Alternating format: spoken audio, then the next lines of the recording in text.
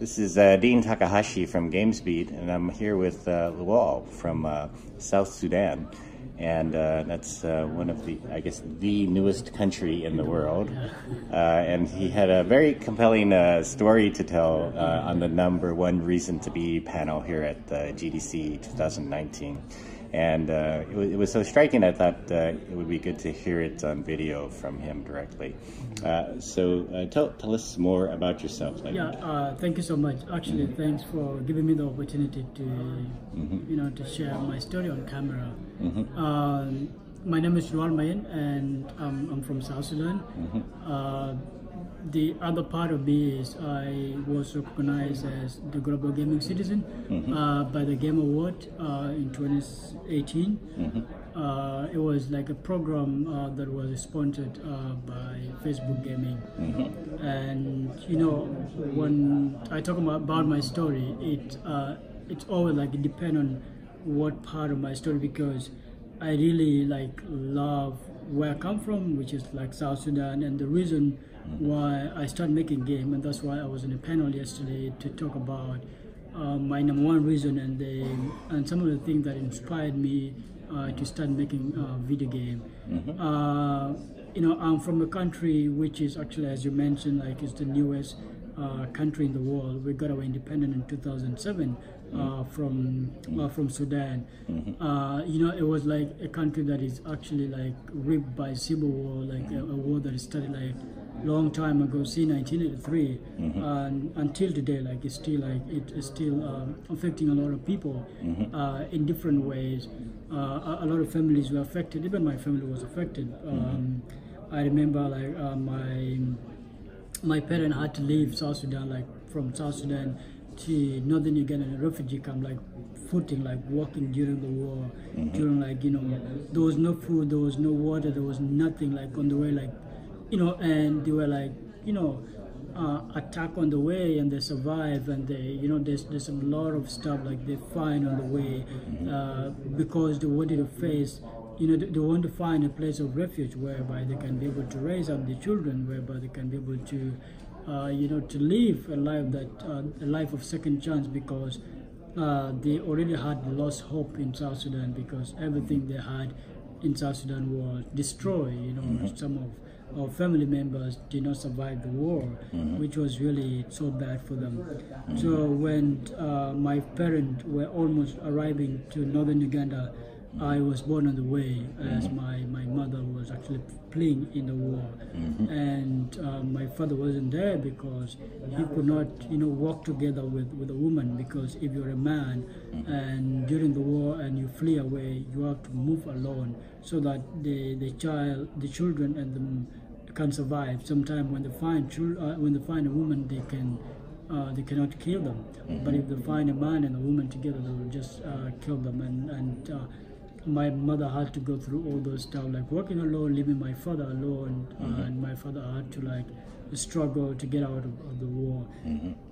So settling up in a refugee camp, it was in Uganda. In Uganda, it became a different world to us, because it became like a country that we have never been to. The culture was so different. Not even that, there was no food to eat. There was nothing. There was as children, you just wake up in the morning and you want to eat food, you want to drink water, but the water is not clean, and there's outbreak of cholera every day.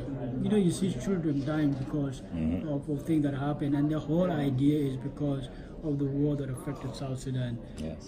Almost 2.5 million people are displaced from South Sudan. 1.2 million people are internally displaced. So these are people within South Sudan but are displaced, like in South Sudan, but they have no place to.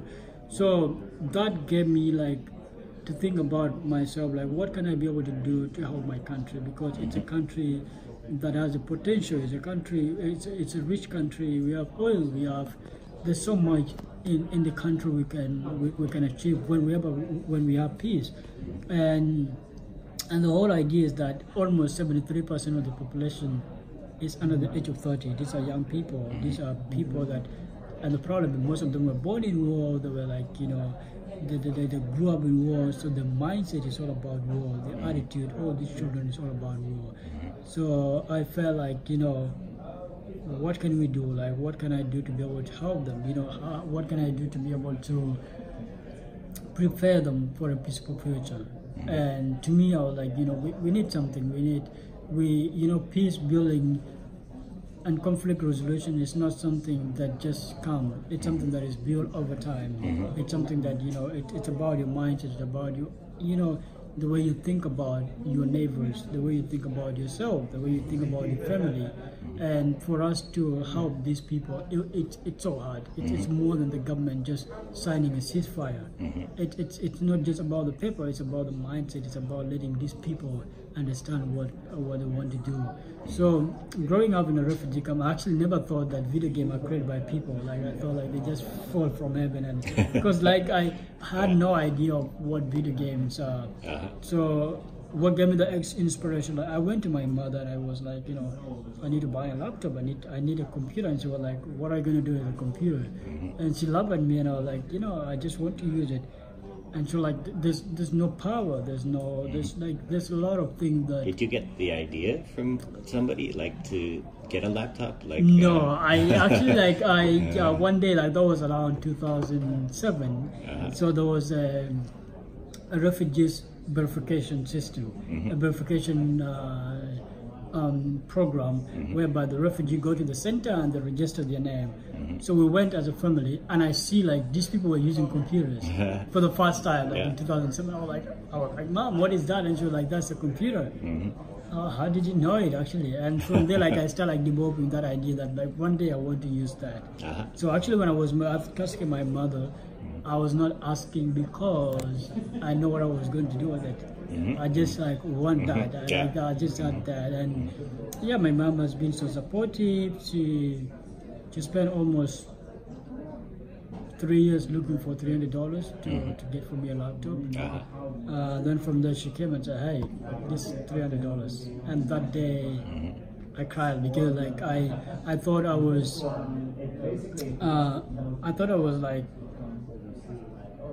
I had given my mother something to sacrifice for, and I'm not going to utilize it.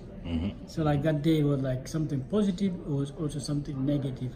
If she has worked hard for like 3 years to get for me laptop and I don't do anything with it, it means like, whatever she has worked for was just a loss.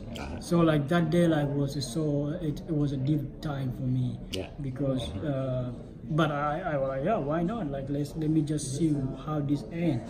She did not buy the computer in order to get something out of it. She wanted to make me happy, and I took that. And from there, like, I went to an internet cafe, and my friend installed for me a video game, and I started playing the video game. I was like, wow. Like, that was like GTA Vice City, actually, Grand Theft Auto. I was like, playing, it's like playing, like, ordering tongues and all those stuff, and it was powerful. It was amazing. Like, it was great. And when I think about it, I was like, wow, video games are so amazing. They're so like the young people love them. Even if I can't love it, like, how about making something like Grand Theft Auto, which is like a peace building game that can help people. You know what? One thing I love about it. How did you get from playing a very violent Grand Theft Auto game to maybe thinking about a peace game? Yeah, because like that's actually what inspired me, because if that actually gave me the idea of like, wow, if we can make something like this, which is a peace game, like with the young people can be able to play. One thing I love about video game is one thing is that when you play your characters and your character dies, you don't say my character dies. You say I died. I died, like in the game, like they killed me. Like, why do you kill me? Like, you see, like that's a perception, like stimulation or all those stuff. So how about like making sure like people took that in a peaceful world? But hey, why did you kill my character? Like you have to save them. And then that like gave me like a really great idea to make sure like I do something out of it. And yeah, I mean, I had to work hard, sometimes like working 3 hours per day to charge my laptop, get some tutorials without internet, and then like I started learning making video game. And then from there I got like the inspiration to make my first mobile game. Now, I guess like most developers have not thought about doing peace games. Like they're very rare, and you know it's so much easier to do violent games. Do you think because you grew up where you grew up that thought occurred to you? I mean, I love that question a lot. Most developers, because right now when you look, and that's why I was talking yesterday. Is it time to make peace game? Like, is it time for us to, as developers, to start making games that can be able to help people in terms of understanding conflict resolution? But the reason is not, the problem is not the developers. The problem is the industry, in a way that when we make serious game, it is so hard for developers to get actually funding for them, right? So then why would you make like something that you spend almost 20, hours per day without getting something out of it? So the problem with serious game, there's no much interest from the people. It's not because there's no skill or anything, it's just because there's no interest of investors or anybody or independent game designers to invest their time on that. Another biggest part is like, wow, who are your audience? Who is going to play this game and all that stuff? But and that's part of my life right now. So you had to start thinking about that too. I have to think about it. I have to, and that's why like when I say like, is it time to make peace game? Yeah, it is, because the world right now is looking for innovative ways of having a sustainable peace in the world. When I talk about conflict is not about South Sudan. It's not about Syria. It's about Yemen and all those stuff. Conflict started at home, even with parents and their children. And how do we make a game for them to? That's what I love a lot about my board game. I distribute the game, and I got a lot of feedback from people, even in the U.S. and the States. They were like, "Wow, I've never sat down with my children and discuss about conflict." All those stuff. Like, I get all those feedback from people. Like, play my game. Chronologically, I guess you made a computer game first, right? I made a. Can you talk about how you? I think you mentioned that you had to distribute it by Bluetooth. So like, when I made my first computer game, it was so hard. Like, I designed it. I had to do it like by myself, like the audio, everything. Like I have to do it by myself because I don't have any other person to help me to have. So when I did it, the biggest problem was how do I distribute the game, because there was no internet. By the way, were you still in the refugee camp? Maybe like for the audience, like I've been living in a refugee camp for 22 years. Wow. Yeah, and I'm 24 now. So it's the last 2 years when I was not. So I did like my first game, everything in a refugee camp. So when this I guess you didn't have other people to help you, right? Nobody. I was like the first designer. I was just sacrificing. I had no idea where this was taking. Like the whole thing was, how do I help the people that are with me? How can I be able to make this game? So I made the game, and what was it called? It was Salaam. Yeah. I made the Salaam game. game. What was the topic, or what was it about? The topic about the game is a peace game. So it's a game that helps a player to become a peacemaker. So like you have the characters, you have like the community, and then what you do, you have to protect them from being killed. When someone is hungry, you get them food. Like it's like a community building game. So the more you protect the people, the more you score. The more you earn, like point and all those, like, and then the game congratulates you on becoming a peacemaker and go to another level. So it's about protecting your It's about as opposite of Grand Theft Auto exactly. as you can get. I'm so excited right now. Like about one thing is I'm working on the new version of the same game. With the same character. Like it's gonna be amazing. Like it's gonna be like playing GTA Vice City, actually, like the graphics and everything. So I'm really collaborating with some really good artists, and I'm happy to see that coming together. Now you started working on that board game though because you wanted to have people you knew in the camp be able to play it, right? Yeah, like the biggest challenge, as I mentioned before, we have about 2.5 million refugees across like neighboring countries, and they have no access to to digital game. I was like, what is the best way to help them? You know, it's by producing like a board game, a card game, which is actually similar to Salaam game, to help them. Actually, So when I made my first game, it was interesting, and so the game is called Wahda. So this is my card game. So Wahda, it's an Arabic word, the main unity. So the game has about 5 characters. Each player has 5 characters for you to protect from your opponent. We have conflict resolution. We have deck of cards, which is for action card. So the whole game is when you play Uno, it's almost like playing Uno, but it has like different ways. So it goes around. So whenever I play war, that means that I'm waging a war through your characters. And if you don't neutralize the war, then your character is going to die.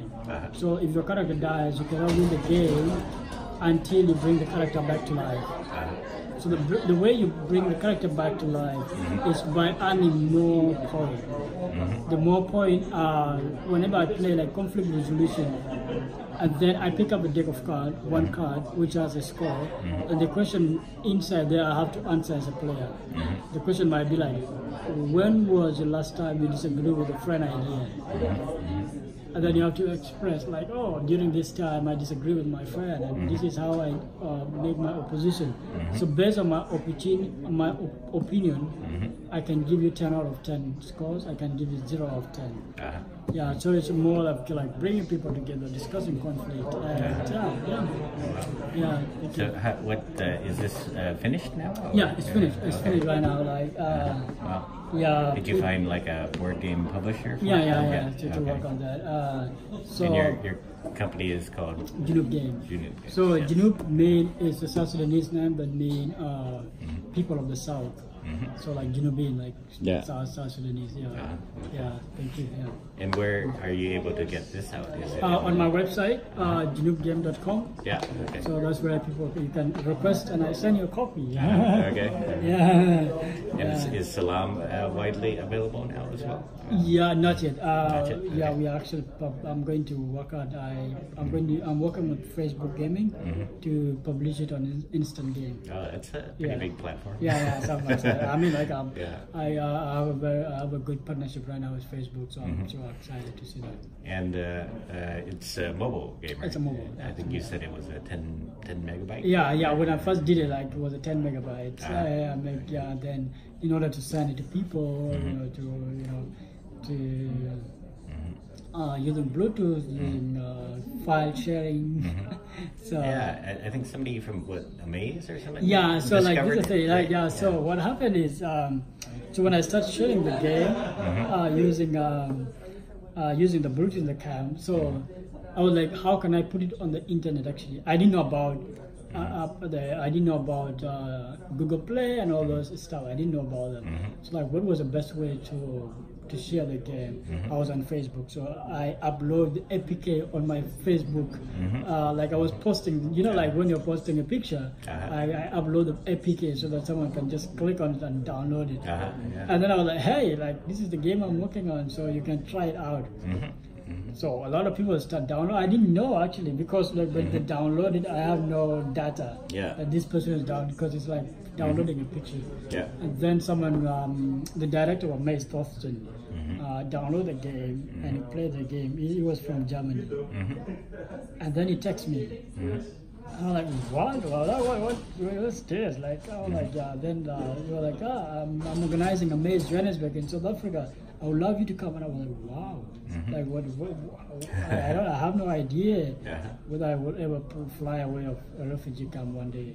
So he worked so hard with text, and he got me to a Maze Johannesburg. And from there I met a lot of game designers who really encouraged me. That's when By the way, how long did it take you to actually make the game? It was a year. A year. Wow. It was a year. And then, so you were able to go to that conference. Yeah, I went to a mess and I actually met Rami. I didn't know about Rami. Yeah, I was just we're in the same hotel and I came down for coffee. Like, oh, Lual, you from South Sudan? And he's the indie game ambassador. He's amazing. And I'm so happy. He has played a big role in my journey. Yeah.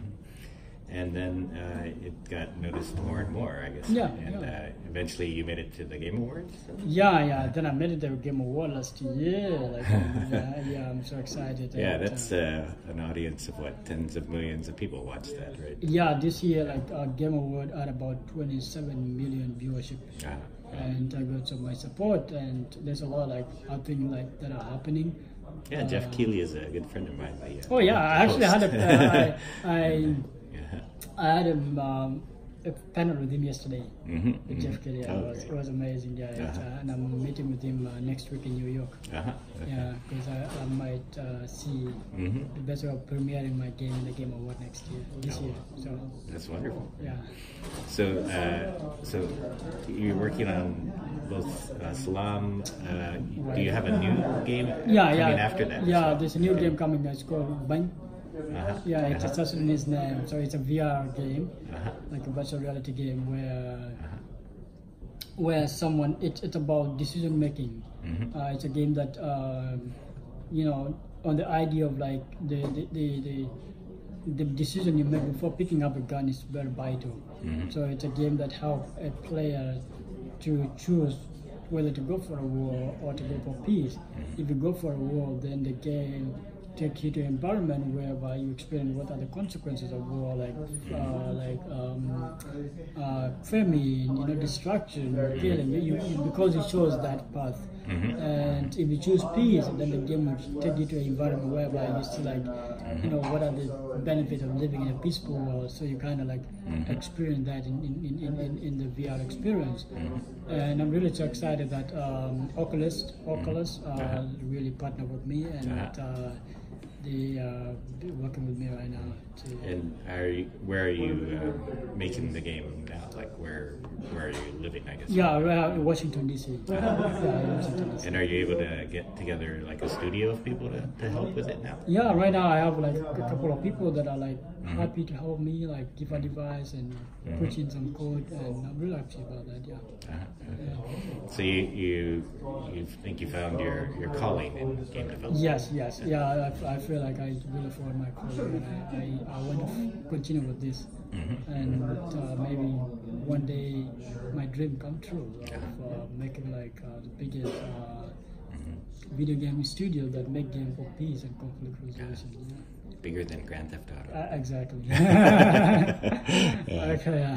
It's very inspirational. Yeah, thank you so much. Thank you for talking to us. You're welcome. Appreciate it. Okay.